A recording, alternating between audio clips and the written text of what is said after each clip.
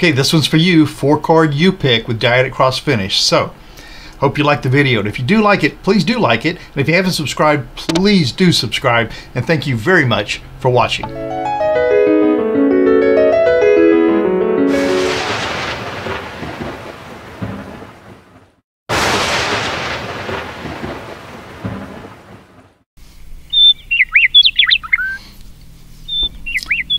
Hi, I'm Mark, and this is my journey through tarot.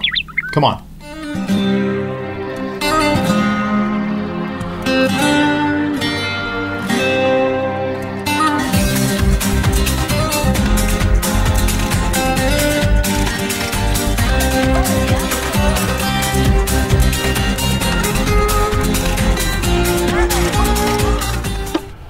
So it's time for us to get a read on you. All right, this one's for you. So take some time, consider what you want to ask. It'll be yes, no, or maybe, and you'll get 4 choices, 1, 2, 3, or 4 times that you can ask a question. Take advantage of it.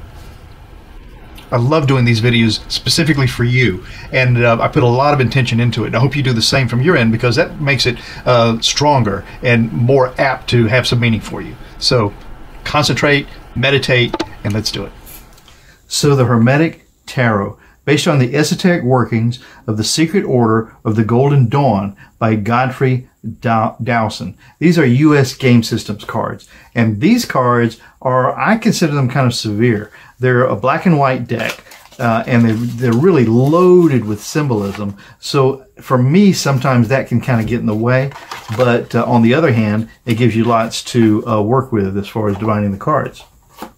The little guidebook that comes with them is, you know, it's a little small. You can read them, but it gives you very useful interpretations of the cards. And if you're going to use these cards, I would say take some time to just read through this and know what you're talking about. These cards, though, I mean, look at this. What happened here, the Golden Dawn would encourage their members to design cards that meant something in particular to them. And so these are one of the surviving works. You can see that if you're going to take them just at their face, they tell you how to read the cards.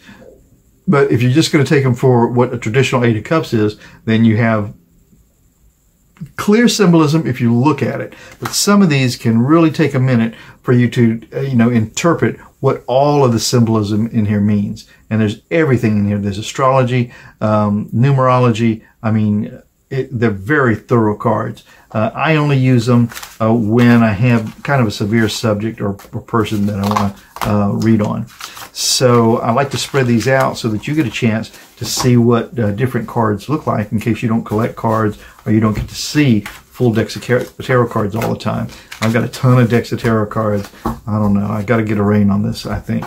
But the Hermetic Tarot are very interesting cards to use. Okay, 4-card Oracle with Dyadic cross finish. So I always say this is the time to really get your issues solidly fixed in your mind. Decide which of the cards might be your choice, card or cards.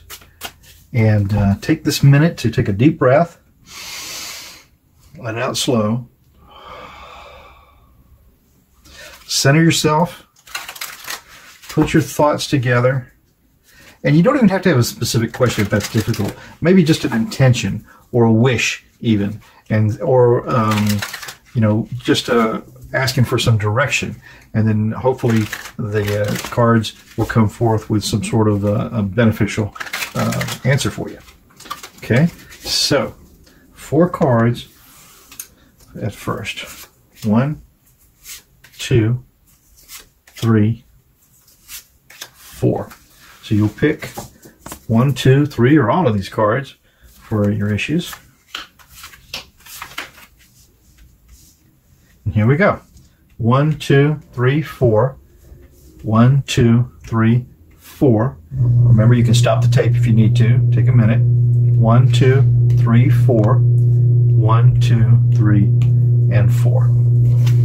Okay, so we'll start out.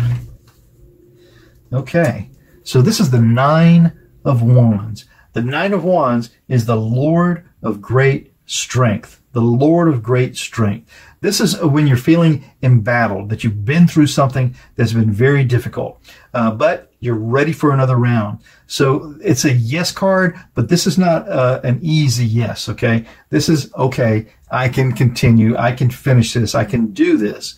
This is a yes card, but it's a tough one, okay? So let me write down, because I want to make sure that I have this right in my eyesight as we're going through this divination. Okay. If you chose number 2 for your card, then this is the Ace of Swords. And this is a great big yes card. This is empowerment. This is nonstop. So yes, this is, go ahead, you can do this. So the Ace of Swords, swords are truth, justice, rules, law. That's what you want to keep as your guiding light. Okay? So that's a yes card.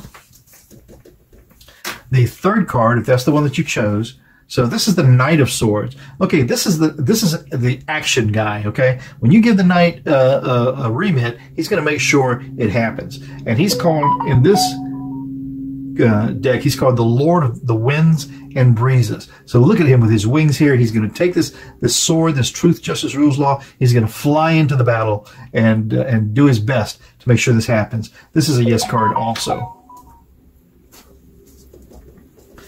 The fourth card, if that's the one that you chose, is the Princess of Cups. The princess in this deck would be equivalent to a page.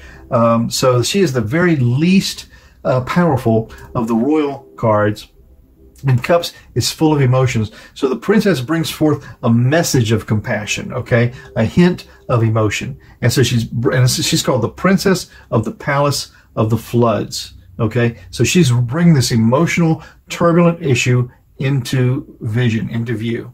And this is also a yes card. So we have 4 yeses today. Turn these over and start with the Dyadic cross. And this is a signifier. This 9 of Wands, Lord of great strength, Lord of great strength. So whatever the issue is for you here, come on, card. 5 of Pentacles, Lord of material trouble. 5 of Pentacles, Lord of material trouble. 5 of Lord of great strength, Lord of great strength. It's a signifier. So let's see what will be the challenge to that signifier.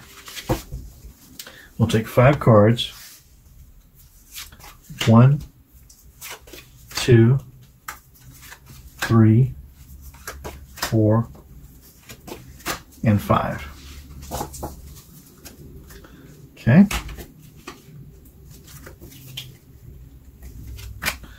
Okay, so this 9 of Wands, Wands are actions, plans, motion, moving forward. This 9 of Wands is embattled, the Lord of great strength. Something's been challenging, but there's more ahead, and this 9 of Wands is up for the battle, although weary.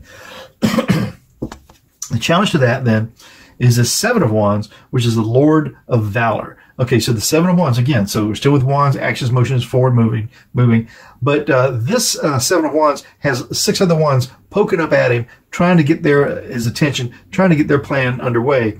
But this 7 of Wands has the determining action that's going to make sure what happens here. So this is still a battle, okay? This is still a battle, but still an advantage. So you started out here with the 9 of Wands kind of being in battle and battle weary. And with the challenge as the 7 of Wands, that just tells you that you've got what it takes to keep going forward. The basis of this reading then, with this 8 of Wands, so we're at Wands heavy in this reading, and this is called the Lord of Swiftness. You know, the 8 of Wands is a lot of issues coming at you all together. These issues are crossing each other. They're all flying off. Sorry, I have this cough right now. And there's several hands in the game here, but this 8 of Wands is a lot of issues to deal with. Okay, so we're very wand heavy in this reading so far, this yes reading. The past of this is the Queen of Cups. So she's called her in this deck the Queen of the Thrones of Waters. So waters being compassion, emotion. This queen is very strong and very determined, and is going to master those waters. The sky of this reading, with this 5 of Pentacles, remember that just showed up just a minute ago, And the Five of Pentacles, I want to get a little clarification on this 5 for myself. 5 of Pentacles, I'm looking off on my cheat sheet to the side here. Yeah, hardship, abandonment, yep, delays. So, and it's called in here Lord of Material Trouble. Pentacles are value, or worth, or substance, okay? But up in the sky of this, with this 5 of Pentacles, is understanding that this is a worthwhile endeavor, and it's obviously not going to be easy to deal with. The sky of this, the likely outcome with this death card is called the Child of the Great Transformers, because death is not death. Death is just the beginning of something else, the end of what's going on here, which would be, you probably look forward to this being over and something new getting started. So in this case, this death card is actually something to look forward to, a new start. I'm almost challenged to carry this out to a full Celtic cross, but I'm not. But I'm going to go over it again for you. So we started out with a signifier, a yes card, Lord of Great Strength, 9 of Wands, being embattled. So it's a difficult yes. The 7 of Wands just really backs it up. The challenge to that with the 7 of Wands is that, there are lots of issues, but you've got the guiding light, you've got the guiding wand to master this. The base of this reading with this 8 of Wands, Lord of Swiftness, just really says again to us, there's lots of actions here. There's lots of things going on that need to be considered. The Queen of Thrones of the Waters, the Queen of Cups, is the queen who absolutely has a handle on the emotions and the compassion that's to be dealt with in this issue. And then up in the sky with this 5 of coins, the Lord of Material Trouble, just tells us again that not only are these actions persistent, but it's a valuable situation that has to be dealt with. And then with the likely outcome being death, and that's called the Child of the Great Transformers, is just telling us that, yeah, this will come to an end, and then the new cycle will begin, and that would be something that you would look forward to. So you've got a yes, a hard-fought yes, and look forward to moving on to another situation. Okay. Then we'll reincorporate these back into the deck and move on to number 2. That's a card you chose. Signifier being Lord of the Root of the Powers of Air, a great big Ace of Swords, truth, justice, rules, or law, a great big positive signifier. I'm going to take 5 cards. This will be 1, 2, 3, 4, and 5. Leave that one there. And what's the challenge to this Lord of the Root of the Powers of Air, this Ace of Swords? Truth, justice, rules, law, challenged by the Lord of Ruin, the 10 of Swords. This is a complete and utter stop. Okay, this is where that truth, justice, rules, and law says it ends here. Okay, so this offer of moving forward is challenged by the possibility that this will be the end of this issue, the end of this cycle. But this ace tells us that this is the beginning of something as well as the end. The base of this reading is the Queen of Wands. So this is nice because this Queen of Wands, these actions, these plans, this queen has a plan. She has an action, and she's called the Queen of the Thrones of Flame. Remember, wands are fire, and she is in control of that. Okay, and that's exactly how you want to come into this, what you want underpinning this issue, this yes card. The past of this reading with justice is the daughter of the Lord of Truth. Okay, so justice comes to us and says, we're going to balance the scales, and this is how we came into this. We came into this with either a sense of, or in fact, justice. The sky of this reading with this 5 of Wands, the Lord of Strife. And the 5 of Wands is a disharmony, conflict, and so we have to know that this might not be, an easy move, okay, an easy situation to progress through. But the likely outcome of the whole thing with this King of Cups, the Prince of the Chariot of the Waters, this is beautiful. So the Prince of the Chariot of the Waters is telling us that this fella is commanding these emotions, and that's how you want to come out of this issue.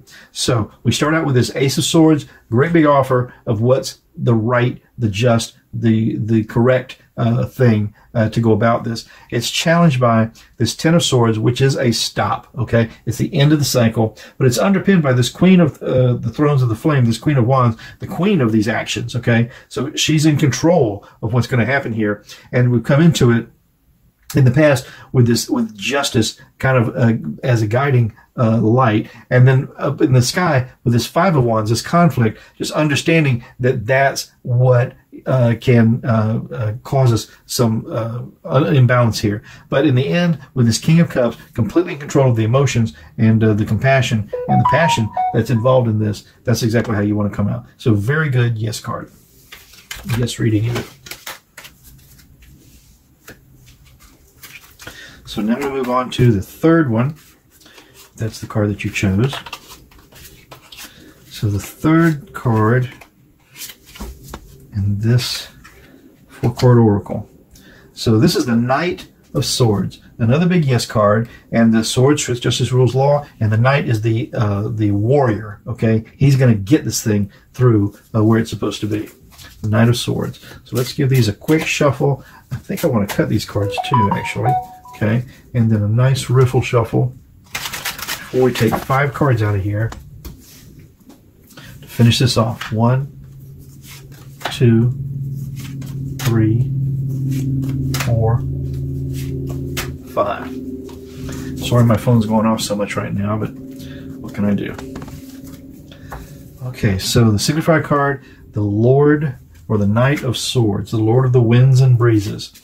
Okay, that's challenged by the Two of Wands and Lord of Domination. So the Two of Wands, we've got some actions, we've got some plans here, and we need to understand that this is a short-term answer to a long-term issue.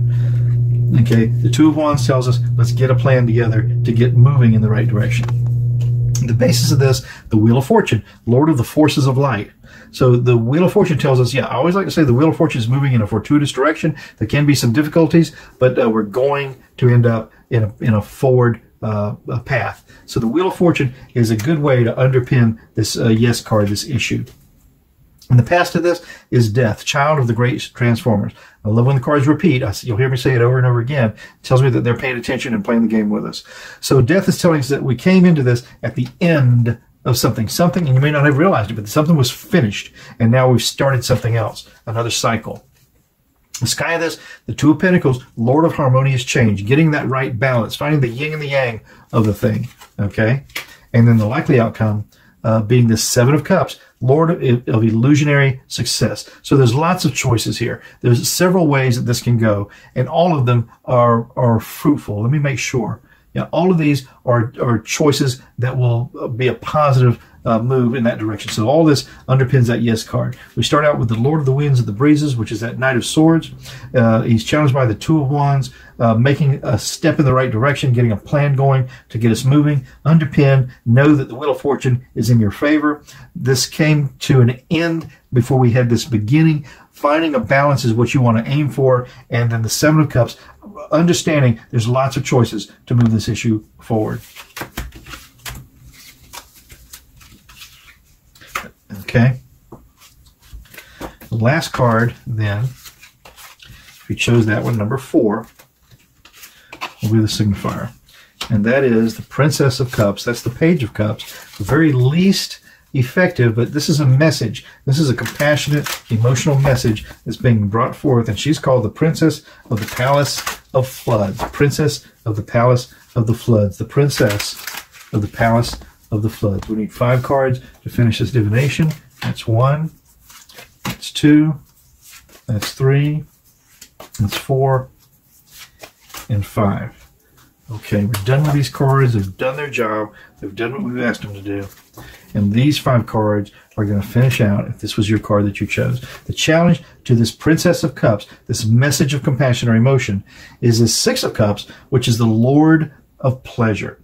So the Six of Cups, and I just want to make sure that I'm giving us all the choices that we can have here, is telling us that, you know, this is a positive, compassionate movement in a forward direction. Okay, so this Princess of Cups is just underpinned by this Six of Cups. The base of this reading then With the Hermit, the magus of the voice of light, so the magician of the voice of light. So this Hermit is telling us, let's shine a light on the path forward, okay, before we make a move. Let's consider this issue, this fruitful situation before we move on.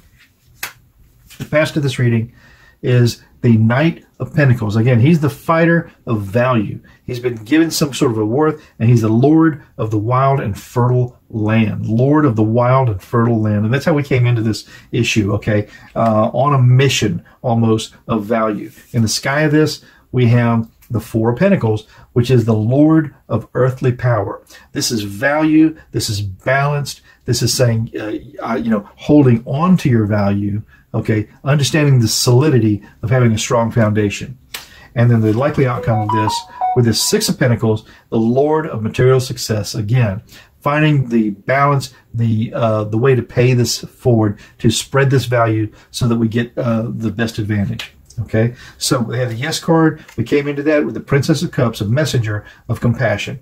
Challenged by the Six of Cups, just the Lord of pleasure. Okay, underpinned by the Hermit, clearly understanding the way forward before we start to move that way. Came into it as the Knight of Pentacles, a warrior of the value, aiming for the Four of Pentacles, understanding the solid and holding on to that solid base for this decision. And then the Six of Pentacles, getting that distribution just right, is probably how this is going to end up for you. And that's fantastic. So those are four very nice Yes cards. Love to get those. And I hope that something came out of this today that was useful for you. So it is what it is. I hope you got something from that. If you didn't, put it aside, look at it, come back to it later on, maybe consider some people that are important to you and how this might affect them. And if it doesn't ring true, that's fine. Just let it go. And we had a little bit of fun for a few minutes.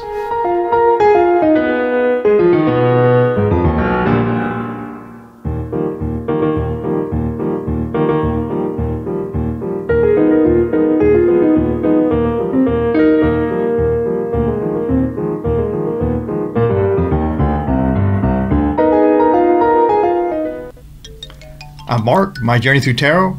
Tomorrow's another day. Stop by, we'll do it again. Ciao for now.